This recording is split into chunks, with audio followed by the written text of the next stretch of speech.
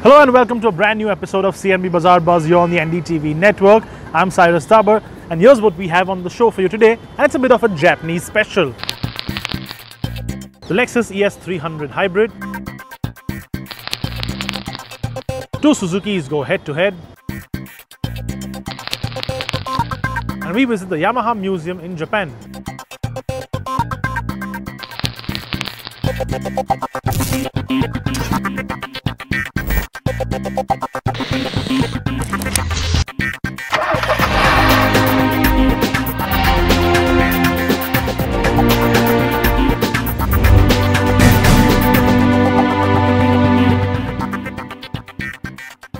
Now, hybrid technology is something that everybody's talking about, and it's an interim step before we actually hit all electric cars in India.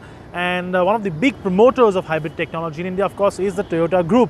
Now, Lexus is the luxury arm of Toyota, and it has a massive hybrid portfolio for India, and it's now got a new car there, the ES300 Hybrid. I drive it around and check it out and see if it's a real worthy contender in the luxury sedan space. Check it out.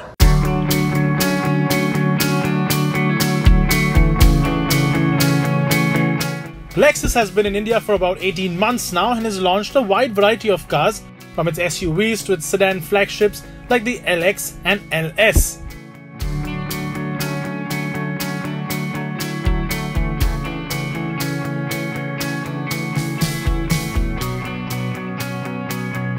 And now, just a little over a year after launching the ES in India, here is a brand new one.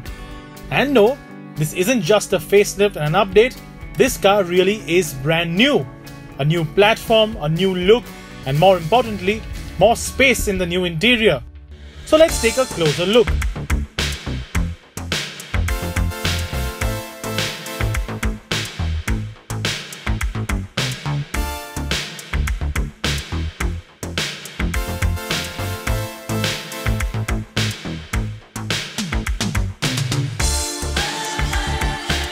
Now, if you think that the ES is inspired by the LS in terms of design, you're actually quite correct, and even the Lexus engineers admit to that, because they do want to head towards a more family-oriented look like Audi, BMW and Mercedes have been doing.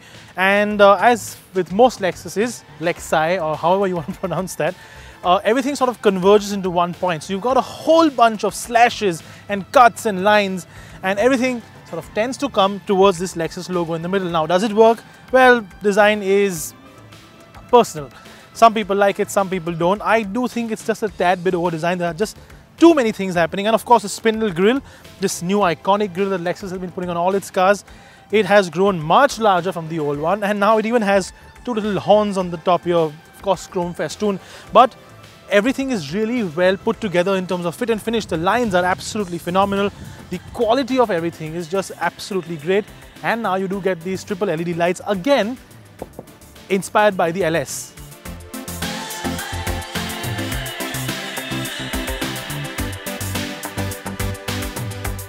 There are of course other details that I do love on the car, and one of those, and I really must mention this in the review, is the fact that this thing gets 18-inch wheels, which are not very well designed, or the design might not be too modern, but the finish, now that is absolutely mind-blowing. In fact, Lexus does the best wheel finishes from any manufacturer in the world, and these wheels aren't just cool, they also have a technology that actually reduces the amount of noise they make, and they pull in cold air and they sort of push out warm air too.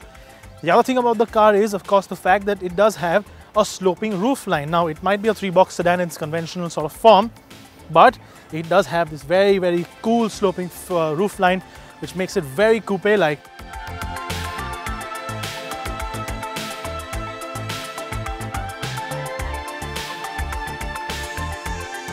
And so we come to the rear of the car. Now, the rear is where the big design changes versus the last generation are. Of course, there are some in the front too, which are very obvious, but the rear is completely different, completely new generation Lexus. Now, again, like the front, it's a little over-designed, and this spoiler, in my opinion, just looks a little out of place.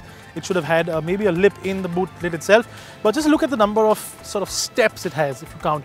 That's one, the spoiler. There's another one here, another one in the chrome accent piece, another one in the tail lamp, goes back inside. It's just too much. It's a little too busy in my opinion, but again, fit and finish. Lexus gets that so right. The paint quality is just so perfect. And to be honest, it's not a bad looking car if you take the whole sort sort of packaged together. But again, design is something that is a little personal. It does definitely have a lot of street presence though.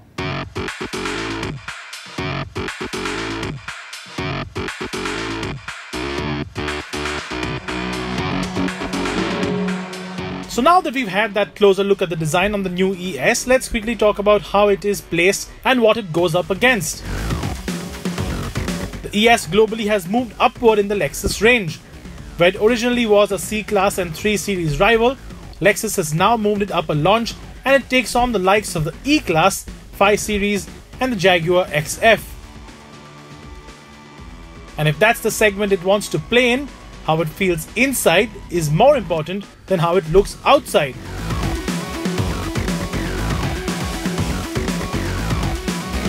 Now, just like with every other car the Lexus makes, the interior of the ES is a symphony of really well put together leather, which is all of course soft touch, and attention to detail that actually just bewilders people in terms of the stitching, for example. But there are again pieces here, to be fair, which are not up to the mark. For example, the plastics here are a little scratchy, and again on the door, sort of the lower half of the door, they're just not perfect, not meant to fit in with the rest of the car. What you do have, of course, is the new Lexus design in terms of the general dashboard orientation. So you have the stepped, sort of layered design on the dashboard, and you have the big infotainment screen, which is sort of on the same level as your instrument cluster. So you really don't have to move around a lot when you actually want to see something on the navigation or on the radio. That said, just like with the LS and just like with every other car they make, the infotainment user interface and just the little touchpad controller that you have here is just, well, just not good enough for this segment. In fact, it's just not good enough in general. I just can't seem to get used to it. It's just not intuitive enough to use. I personally just think a normal knob or a touchscreen would have been more than enough to actually control it. This direction is something Lexus definitely needs to go away from. What is remarkable about the interior, apart from the sheer quality though, is the NVH level. When you do get moving, you can barely hear a hum, as Lexus has used a huge amount of sound deadening all around the car, including the car's floorboards. And a quiet ride is not just comfortable for passengers, it also reduces fatigue for the driver. Now, you do rarely find me in the back seat because of course I do prefer the driver's seat there. But considering the fact that the ES is suited for an audience that does spend most of its time in the back, it's only fair to get back here and to see how the good life feels. Now, it does come with a chauffeur package, so you do press a little button on the side of the front left seat and it does move ahead, giving you a whole bunch of space. There's enough space to play a game of football here, and you also get a whole bunch of other little bits and pieces. So for example, the ES gets a backrest that actually reclines. Now, on paper it's just 8 degrees, but 8 degrees does make a huge difference when you just want to lay back after a tiring day at work and just want to go home in that traffic-filled fun. You also get a whole bunch of other controls like heated seats, for example. You get controls for the infotainment system and a little control to put down the blinds or to put it up if you so desire. Manual blinds on the side, but just in general, everything is great quality. Everything feels nice and soft to touch. And again, it's a comfort-based car. Everything in the back here just screams easy comfort.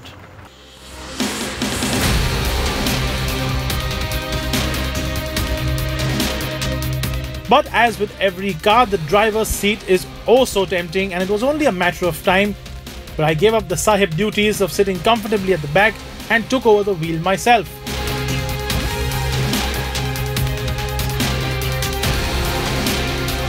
Now, just like with the last generation ES, which was called the ES300H, which means it was available only with a hybrid powertrain in India, Lexus has continued the trend, and this of course is still badged the 300H and is again only available as a hybrid. Now, it's the same motor, it's a 2-litre petrol engine, 4-cylinder up front, naturally aspirated, and with the combination of the electric batteries and the electric motor, the engine makes 215 horsepower, which is 15 more than the last generation, and makes 221 Newton meters of torque. Now, let me get straight to the point. This is not a performance car. It does 0 to 100 in about 8 seconds or so, which makes it, well, quite slow for its price point, and it definitely doesn't like being driven fast. It doesn't like it when you put the pedal to the metal. It is for somebody who wants a comfortable car over performance in terms of what they really want from their luxury car. In terms of comfort though, It is great because it is a new platform. It's got a whole new suspension setup. It's got double wishbones in the front, which makes it a lot more comfortable. A new set of dampers. In general, just very comfortable to drive and to be driven in.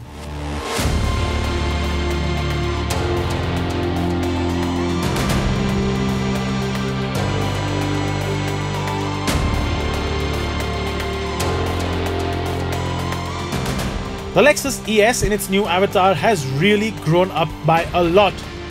It is more mature and dare we say it, at rupees 59,13,000 rupees, ex-showroom Delhi, it really now is a lot of value for money too. And even if as a luxury car buyer fuel efficiency does matter, the ES gives a whopping 22.37 kilometers per litre, by far the highest in its class. While it does have less space than an E-Class and it doesn't drive as well as the 5 Series does, it does have distinct road presence as an advantage going for it. The ES then, like most Lexus models in India, are for the slightly eccentric buyer who wants something that stands out, although not so obnoxiously so. It isn't fast, it isn't powerful, but it sure is extremely comfortable.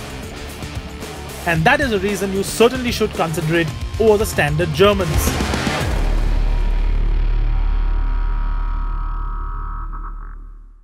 Now that is definitely a very comfortable car, and I do think that ES300 will really boost Lexus's image in India, getting a lot more sales in that sort of C-Class, E-Class segment. Now let's move on to something a little more, a little cool, a little more fun. Samir was in Japan recently and he visited the Yamaha museum there, and of course a lot of bikes, a lot of really fun stuff, and if you are a MotoGP fan, a lot of that too. Check this out because it's very special. The fact that Yamaha makes mean machines is well known, and we had the opportunity to understand Yamaha as a company and its history since inception. So we paid a visit to the Yamaha Communications Plaza at the company's headquarters in Hamamatsu, Japan, to get a real sense of what Yamaha's legacy is. We know Yamaha as a brand, we know its scooters, its motorcycles, but where did it all begin? Of course in Japan, and we are at the Yamaha Communication Plaza in Itawa, and with us is the YA1, the very first Yamaha motorcycle to be produced back in 1955. And that very same year, the YA1 also entered a racing competition in Japan, and that's when Yamaha's racing legacy also began. The motorsport section of the plaza hosts 17 of Yamaha's championship-winning motorcycles from the last 50 years, and is an absolute treat for the eyes. Yamaha picked up its first MotoGP win in 1964 on the RD56, which went on to win 15 Grand Prix races between 1963 and 1965.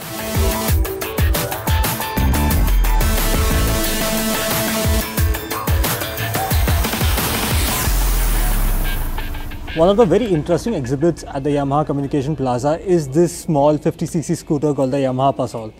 What really makes this interesting is not the fact that it's so tiny and well just 50cc's, but the fact that this is what developed the modern scooters as we know it. Given the popularity of modern scooters from every manufacturer out there, well, this is all where it started. So the entire concept of a step-through scooter instead of a leg-over mounting scooter actually started with the Pasol. So yes, you have to thank Yamaha for that. The Yamaha Communications Plaza is a must visit for every auto enthusiast visiting Japan. Just 2 hours away from Tokyo in a bullet train, it is well worth the trip.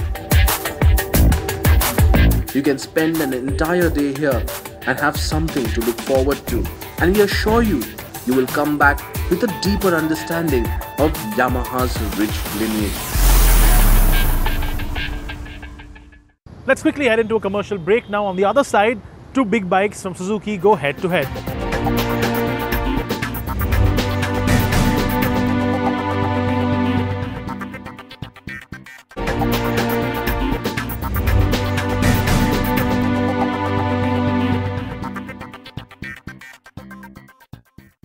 Welcome back to CNB Bazaar Buzz. You're on the NDTV network, and now big bikes is something that we rarely actually cover, but we do love riding them.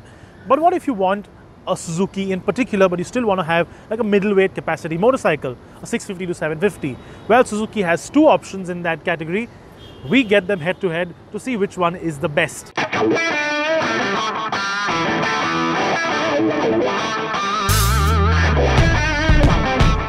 The story of two Suzukis. One is an adventure tourer. In fact, it's the newest adventure tourer in the market, the V-Strom 650 XT. And the other? Well, it's a performance naked, the GSX-S750. How does an adventurer tourer compare with a performance naked? Now, if you're a guy who's looking to buy your first big bike, you have a budget of say just under 10 lakh rupees, the V-Strom 650 will do everything quite satisfactorily. You want a one-size-fits-all bike, you can commute on it, you can do your weekend rides on it, you can do your long rides, and you can even do the high Himalayas on it. Think of Ladakh and Spiti, the V-Strom will do it quite satisfactorily. The problem arises when you walk into the Suzuki showroom to book one. There, you'll be caught in a dilemma.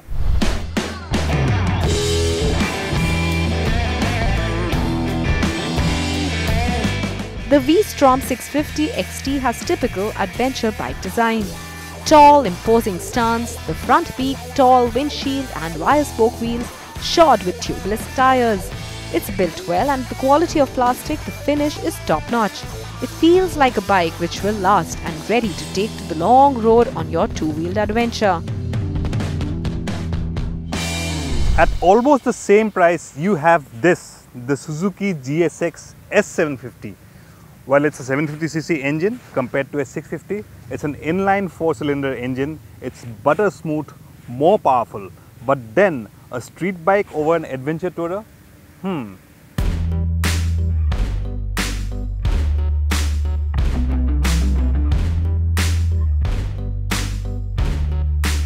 The GSX-S750 is nothing like the V-Strom 650. It has muscular naked looks with a fat fuel tank with sharp creases, fat upside-down front forks, complemented by wheels shod with fat rubber. And it looks coiled and ready to spring into action.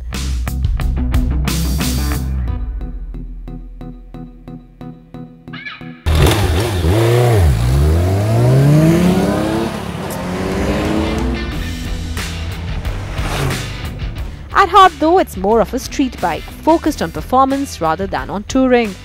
And performance is where it scores big time. And it's a free revving engine which will rev close to 11,000 RPM.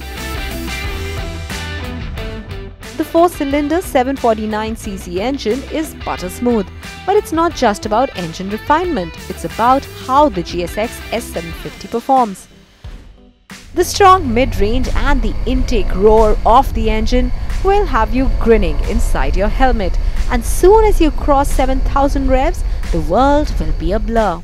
It's more than enough performance to entertain anybody, regardless of your experience or riding skills. Now don't get me wrong here, I'm all for adventure bikes. They've got a comfortable riding position, you sit upright, you can go on a long ride, and you can of course ride it in the city. But if you're the true blue off-road riding, that's where the V-Strom 650 lacks some serious kit. Now for most riders, this can easily go over rocky trails, a usual gravel road and the like. But the limited suspension travel and a limited ground clearance will rob you of some serious off-road riding. You could argue both bikes are as different as chalk and cheese. And you're not mistaken. The V-Strom 650 XT is an adventurer tourer suited for the long hours in the saddle to cover long distances, and it absolutely excels in that. It's more of a tarmac-oriented touring machine than an out-and-out off-road bike, although it can take on the occasional rough road or traverse terrain where the road ends. It may not have the hardware or the performance to take on the GSX-S750, but everything the V-Strom 650 does, it does without a complaint. In comparison, the GSX-S750 is more a street-oriented bike, which you can take to the racetrack occasionally as well. Sure, you can go on long rides on it as well. The riding position isn't so committed to make you take frequent breaks. But the nature of the engine will have you exploring the 750's performance over and over again, and that could be slightly tiring over a day's ride. And the more you rev the engine, the thirstier the engine will be, limiting your range on a tank full of fuel. The Suzuki GSX-S750 inline 4-cylinder engine, which is butter smooth, makes about 112 bhp of power, and that sound absolutely makes me go bonkers. Now, rationally speaking, the V-Strom 650 makes more sense, but every once in a while you have to follow your heart, and this one will put a smile on your face every time you take it out for a spin. And that's the reason I walk into a Suzuki showroom, I'll pick the GSX-S750.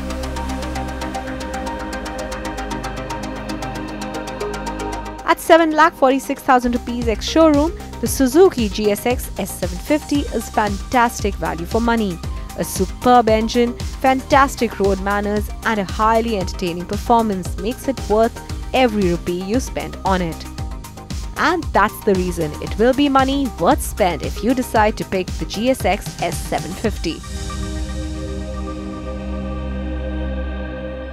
And that's all we have time for this week on CNB Bazaar Buzz. We do hope you liked our special non-standard sort of comparison test there, because of course they're very similarly priced and they do go head to head against each other, and I'm sure Preetham had a lot of fun riding these around too.